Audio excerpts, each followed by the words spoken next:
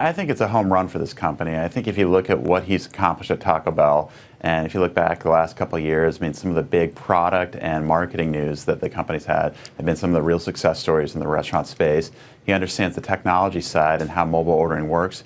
I think more importantly, too, I mean, in an organization like Yum Brands, where he had to deal with a CEO of the entire organization and active investors, I think he's a good fit for what Chipotle and how it's going to be structured with Steve Ells and activist investors, obviously with Bill Ackman still part of the group. So I think all accounts, it's a great hire for the company. They're different, just in terms of what you get there and on the menu. Yeah. And you say that, I understand the mobile ordering stuff, you got to be a digital genius, and I understand all that, but I think the most important thing is menu innovation, which I think Chipotle needs. That to be, you know, it's just me, but to be perfectly honest, when I've been in there, it's like, what do you sort of make your own stuff? They got the meats. I mean, Taco Bell makes it really easy, and I know I like a lot of the stuff that they have. Do you expect Chipotle to resemble Taco Bell more after this, or will it still be he'll just use the way Chipotle is right now and just improve that? What do you think?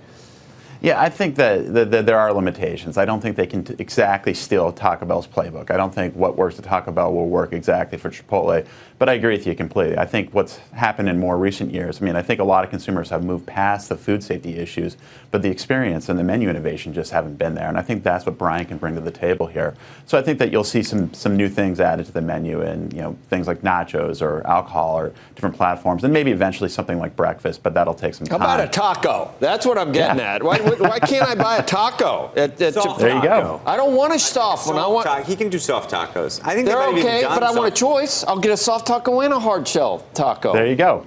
Yeah, I think that's part of it, too. I think just the customer experience and bringing things that we haven't seen before to Chipotle. I think that's what we need. I mean, obviously, Chipotle has been known for its simplicity, and I think that's what's got them to where they are today. But I think that they need that innovation right now. It's a very short attention span among consumers these days, and they need something like you see some of the innovations we've seen at Taco Bell to get things going and people to get excited about the brand again. Still some hangover from those problems. I mean, Taco Bell actually is selling clothes and stuff. I mean, this guy knows how to extend a brand, right? Really does. Really does. Is it possible to extend a Chipotle brand when what you think about sometimes, maybe you see it, is that they've had all these problems?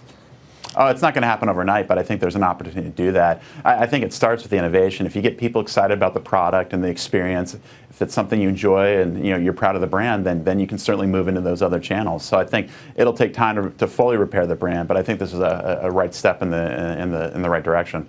We talked about what happens at Taco Bell. I mean, should we worry about? See, personally now, should I worry about Taco Bell? Or they had what are those things called? They're like a taquito. It was like a half taquito, half taco a while back, and they wrap with a different layer. Yeah, but it was then they stopped making it. But here's my question: is do you want Chipotle going in the direction of Taco Bell, either both in terms of price or in terms of adding these partnerships like with Doritos? Like if they start doing like a deal with Doritos or something, does that make sense for them?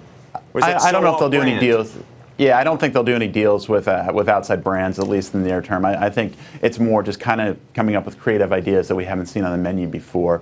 Things like, hey, yeah, maybe I'll go try that out in the consumer's eyes. I don't think we're going to see those to the same extreme level that we saw with like a Doritos Locos Tacos. I don't think we're going to move that way. Just new product. What do they have to do to just? There are still people who just won't go in at Chipotle, given the headlines over the past 2 years. What do they have to do to change that perception?